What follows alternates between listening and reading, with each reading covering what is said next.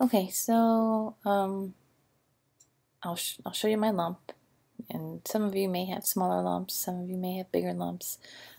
This is not my lump. This is a double chin that I'm working on getting rid of. But this is the lump right here. As you can see, it's about this big, and it was measured at 4 centimeters. So it's a little bit bigger. When they did one of my questions was, did the ultrasound pick up enlarged lymph nodes? Because after doing some research, I found that, of course it could spread, and one of the places it spreads first is your lymph nodes. And when your lymph nodes become cancerous, they are enlarged, and the ultrasound can usually pick that up. And that was one of the questions I asked him, and he said no, the lymph nodes looked fine. There was no enlarged lymph nodes, but he is still going to go in and take ones that are closest to my thyroid, and just to be sure, and they're going to test those to make sure that it hadn't spread to there. So that's a good thing. That kind of eased my mind a little, I guess. One other thing that I've researched was natural thyroid hormone replacement. Of course, they want to prescribe you Thyroid, and I'm not too keen about having a synthetic drug the rest of my life. So I found another drug. It's called Armor, and it is a natural hormone replacement. It's made from pigs, and it has all your T1, T2, T3, T4 compared to Synthroid, which only has T3 and T4, I think. Don't quote me on the T3 and T4. I'm not for sure. I just know Synthroid only has 2 of the hormones compared to the 4 of Armor.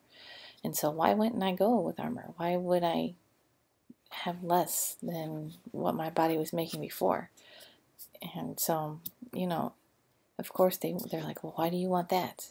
Because not a lot of doctors are educated about the natural replacement.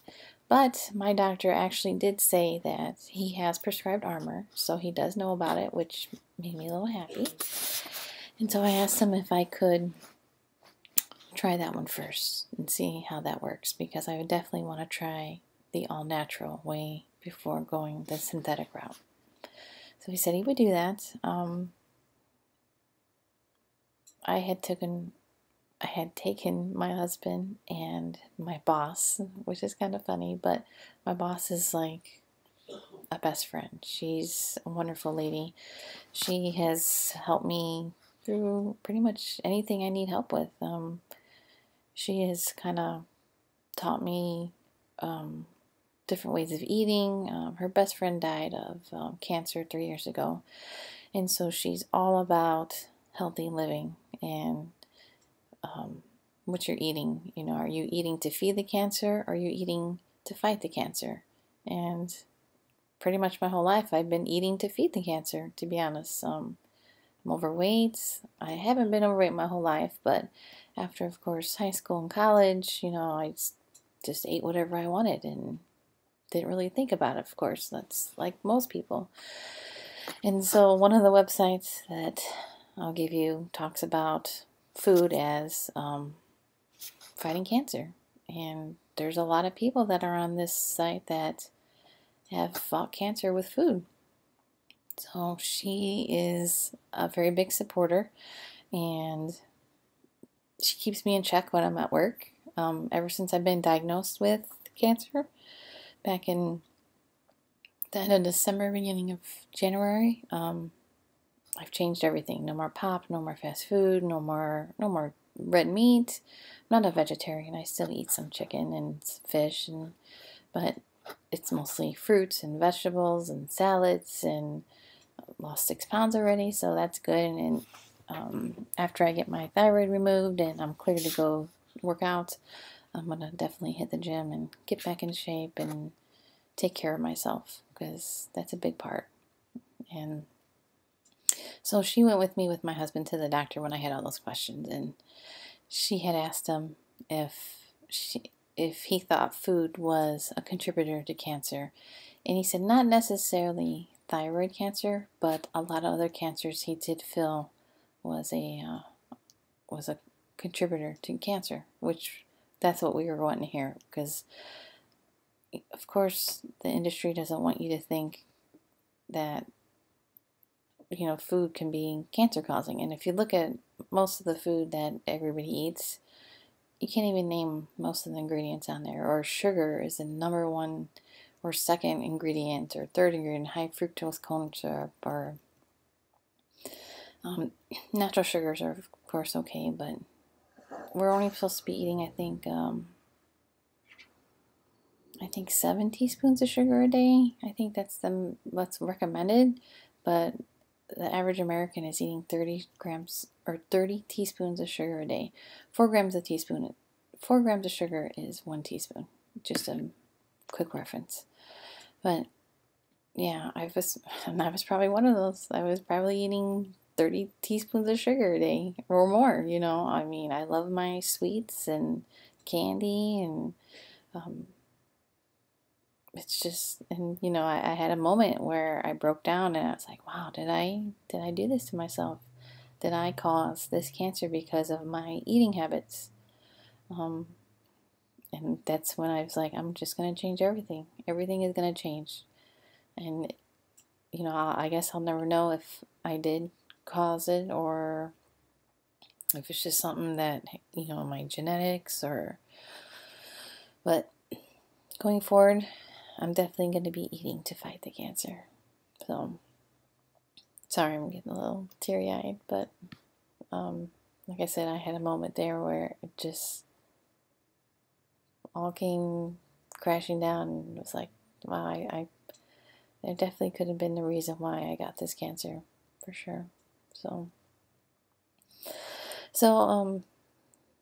just a couple days ago, I contacted Lamont Healthcare, which is an all-natural healing center, and I spoke to a couple of doctors there. We had a phone consultation, and because I was just trying to see if had anybody had, I guess, cured their cancer with food, and he told me that he hasn't seen that people have, you know, have had the surgery and had the cancer removed, and they have been free of cancer because of their way of changing their diet.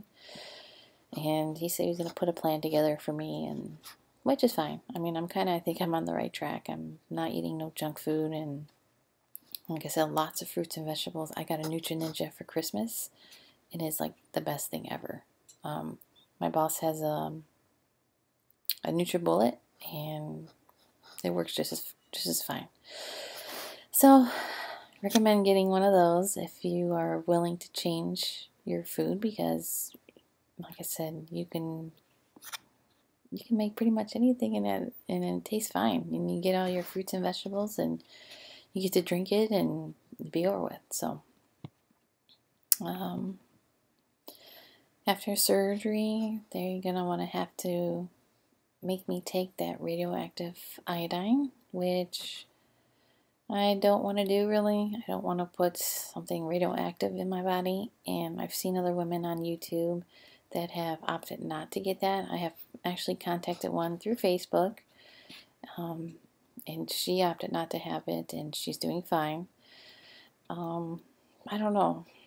I don't know yet what I'm going to do. I don't know if I should do it. I know you got to kind of stay away from people for a couple days. Can't be around any children, but I'm not for sure. The nurse practitioner of my doctor actually had thyroid cancer too, and she talked to me about it when I went for my last visit before my surgery. She said everything is going to be fine. You know, she said she's going to come visit me the following day in the hospital. It's going to be either her or the doctor to come and release me. So, but, you know, she assured me I'll be okay, because the doctor that's doing my surgery is actually the one that did her surgery. So, I feel a little better. I mean, he's been doing this for 25 years, and hopefully he knows what he's doing. I'm a little worried about anesthesia. Just, you know, I guess for movies I've watched where you get put under and you think, well, they think you're asleep, but you're just paralyzed, you can still feel everything. So I gotta not think about that because my surgery is tomorrow morning. So I have to kind of get that out of my mind. I don't know. I know it's hard for everybody that's going through this, and it's difficult. Scary. I mean, I've never taken, like I said, I've barely ever been sick my whole life, and barely ever taken any pills. Maybe once in a while Tylenol, but now, I gotta take a pill the rest of my life every day. And the scar isn't the big issue for me. I don't mind the scar at all. It's just, reoccurrence. That's what I'm worried about, is it being coming back. And the doctor said that, it's a very good prognosis of it not recurring. He said, it's a high 95% and plus range of it, being cured. Still, it worries me, I don't know if you want to ask any questions, feel free. I will answer them to the best as I can. Like I said, my surgery is scheduled for tomorrow morning at 7:30. They said the surgery is going to take 2 to 3 hours, and then I'll be in recovery for an hour before anybody can come see me. So no food after midnight tonight, which is fine. I don't eat that late anyway. They want me to take a urine test, of course, in the morning to make sure I'm not pregnant. So, and I can't drink no water, so when I get up in the morning, I have to hold it until I get to the hospital. I'll add some of the links to some of the websites that I found that you can take a look at. One of them is, well, actually, of course, all of them are free, but the one that is like the big one is a really helpful site, and it's just really given me a lot of information, and I've been able to watch other women's videos about thyroid cancer and what they did, and there's just so much helpful information on there. So if you don't already know it, just take a look at it, share it. I think it's really beneficial. So, okay, I'll make another video, and next week, maybe Tuesday, Wednesday, hopefully I don't lose my voice and I'm able to talk okay. I'll let you know how everything goes. Hopefully it's a minimal amount of pain, because like I said, I'm horrible with pain. So, all right, just hang in there, everyone. Take care. I know what you're going through. I know your struggle, and it's very scary. So, but you'll be okay. All right, everybody, take care.